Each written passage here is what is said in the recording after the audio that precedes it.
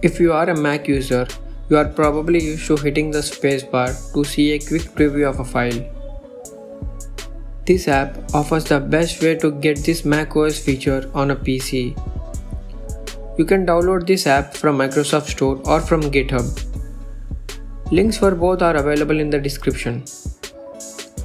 QuickLook does exactly what its name suggests. Allows you to preview most file tabs from within the File Explorer. You can activate this feature by selecting or single tapping a file and hitting the spacebar. It works just like macOS QuickLook feature, and you can hit enter to open the selected file in its default tab.